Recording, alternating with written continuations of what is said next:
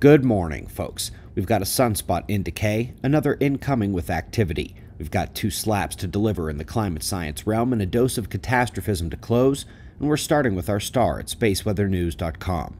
We find the mostly quiet rotation, small flares and releases on the incoming limb, and a filament rips off near the departing limb as well.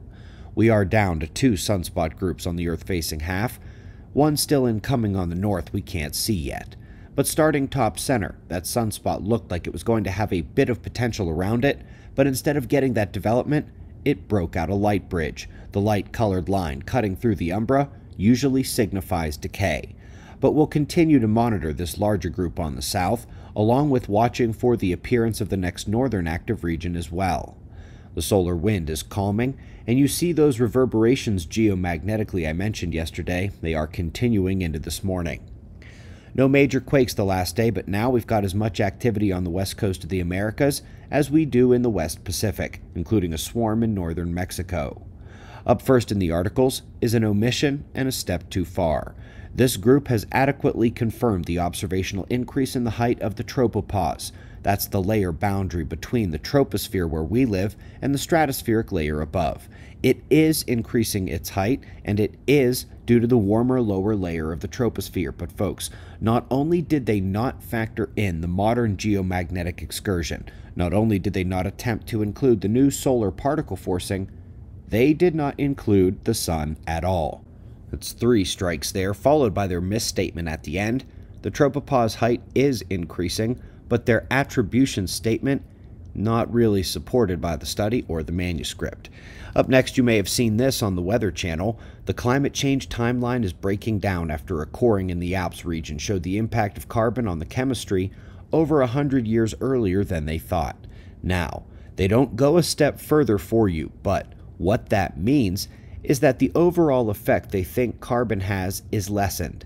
Even if we play devil's advocate and live in their anthropogenic fantasy, they still have to now spread that same amount of warming over far greater amounts of plant food, carbon dioxide, which means every molecule is actually less effective than they thought, and it also extends their scary timelines. If this thing they claim has taken over 100 extra years to come about, how much longer will it take to hit their scary marks? You know, these climate folks would have control over the entire world right now if they didn't keep discharging their firearms at their feet. Last but not least, folks, there might be a couple folks out there railing harder on carbon dating than I am. I just have no idea who they are. But still, I'll sit here and admit to you 100% it's getting better.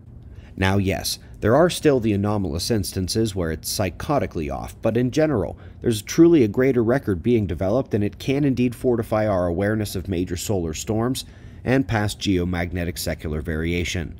By the way, in one of their charts you can see how variable the records still are, but coming closer to agreement. Excursions like Le Champ, Gothenburg, and a couple in between are easily noticeable in the isotope spikes, and a big shout out most of all for suggesting the real age of Le Champ effects began 46,000 years ago, rather than 41. It is a point we have painstakingly been trying to make quite often, that Le Champ is being dated a bit too recently as of late. We greatly appreciate your support. We've got updates on climate and catastrophe in today's podcast for members at suspiciousobservers.org, and I'll see more than 100 of you at tonight's mini event at the Colorado Springs Mining Museum. Sorry, folks, it is sold out. We've got wind maps and shots of our star to close. Subscribe, and we'll do this all again tomorrow.